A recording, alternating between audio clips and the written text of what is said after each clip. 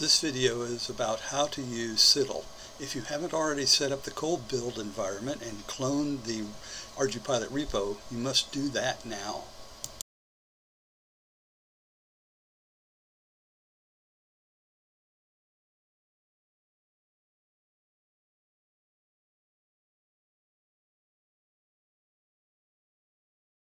Now that the code environment is in place and mavproxy installed, we can start SITL.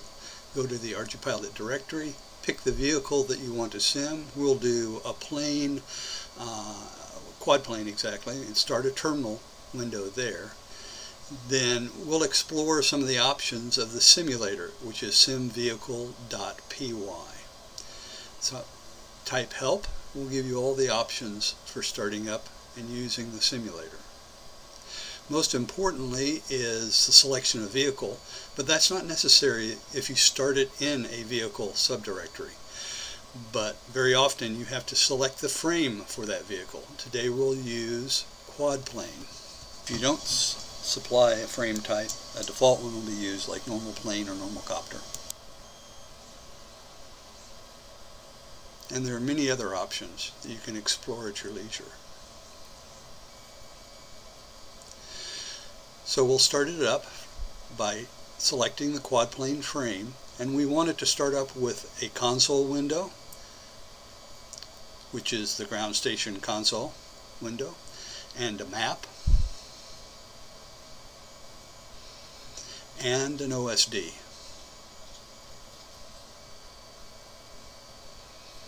Now it'll start to compile the code for the SITL vehicle of that type, and we'll skip all over that and come to the end. When it's finished compiling, it'll start the simulator and pop up the windows that we requested. Rearrange the windows. I'm going to make the OSD window smaller, move the map window over and the console window over, and then minimize the simulation window. You see the console window has already got the vehicle in ground start. Back to your main terminal window, and now it's running mavproxy ground control station, and this is the mavproxy control line. We're in fly-by-wire A mode, disarmed. Now the AHRS has gotten ready as the EKF is ready, and we can actually start using the vehicle. So first I'll put it into Q loiter to prepare for takeoff. Arm the throttle with the arm command.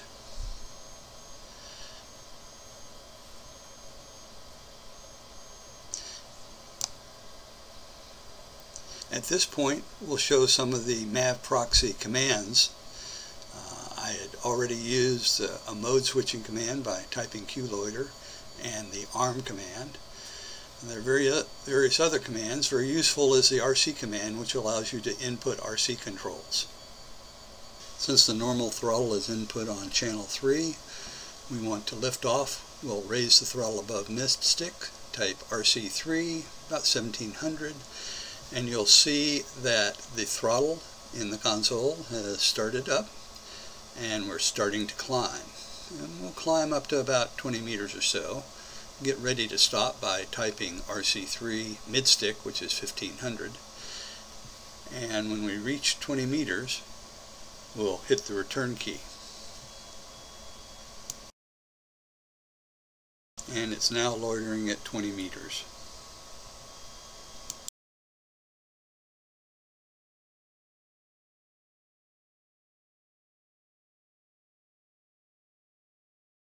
At this point I'll show you how to change various simulator and vehicle parameters from the command line in mavproxy. For example, first of all we'll show all the simulation based parameters: wind direction, various shoves, variations on sensors. You can simulate failures. In this case, we'll set the wind speed to, let's see, 4 meters per second. So now the simulation's got 4 meters per second. We're still loitering.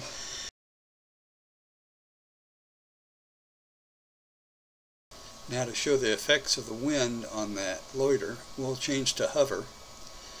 And you can see that the vehicle starts to drift towards the north since the wind was out of the south.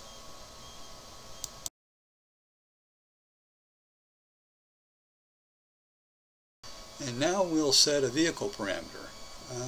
Let's change the RTL mode from a normal fixed wing RTL to one at which it will fly fixed wing back and then transition to a QRTL. That's QRTL mode 1. Now we'll transition into fixed wing mode. Type in cruise for a mode change. Most mode changes you just type the mode. If there's a conflict in nomenclature, you might have to preface it with MODE. And now we'll turn while we're cruising. Ailerons are on channel 1, 1300, a left turn. Get set up with RC1 1500 to stop the turn. It's bringing the aileron stick back to center.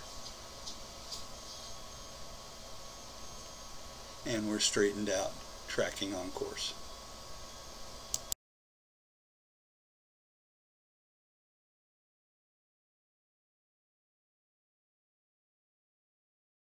Of course, you can use guided mode, just like you can in Mission Planner. You can do that in MavProxy. You go to the map after you've changed into guided mode. There are other guided commands, so you have to use the mode prefix to get it into guided mode. You can go to the map and say, fly to this point at this altitude, and off it goes.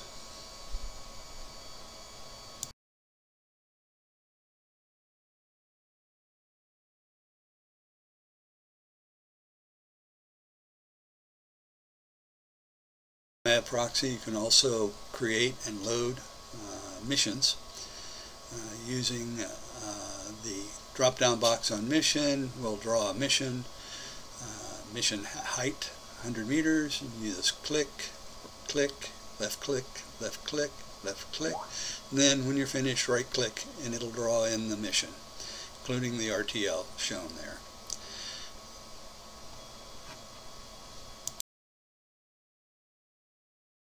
Just change the mode to auto to begin the mission. Off we go. Now I'm going to transition back into VTOL mode. Type Q loiter.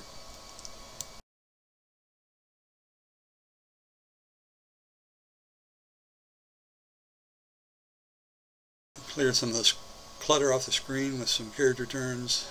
It stopped at Q loiter.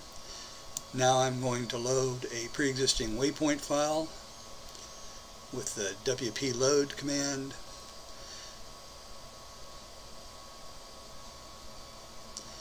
And execute auto again.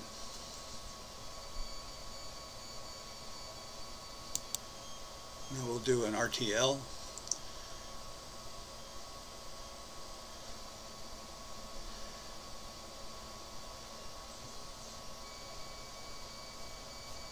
Which should switch to QRTL once we're over home. Within the QRTL radius, rather. And it begins, after it gets stable, it'll begin the land sequence.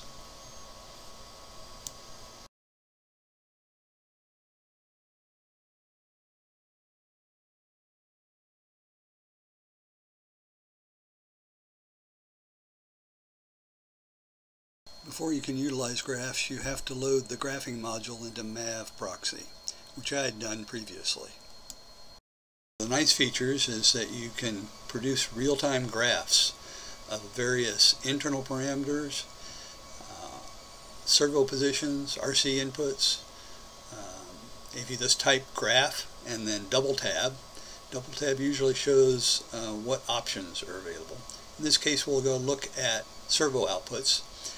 We'll go to graph, servo output raw, and there are there's 16 sub channels Again, if you double tap at that point after you type the period, you'll get to see all those options, and then we'll type in to look at a specific servo output. In this case, let's look at servo, which happens to be one of the VTOL motor outputs, and 3, which is the forward motor output.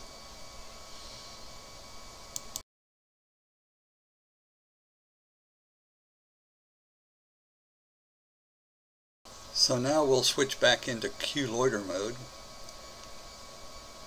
arm the vehicle, because at the end of the Q land portion of the RTL, it disarms the motors automatically.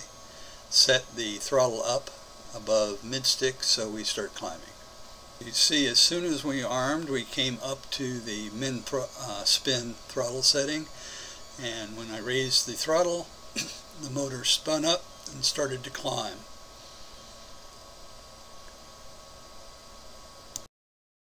Now I'll transition into fly-by-wire A, and you can see the transition occur. The forward motor throttles up, and the VTOL motors spin down because they don't have to provide as much lift. When the transition is over with right here, after the transition wait, the VTOL motors shut off.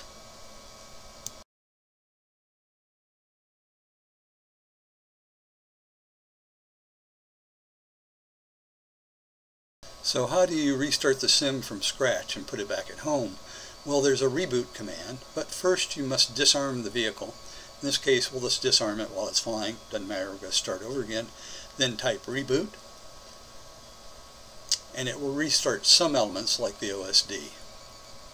But you see, the ground start is started over again in the console, plain as is at home.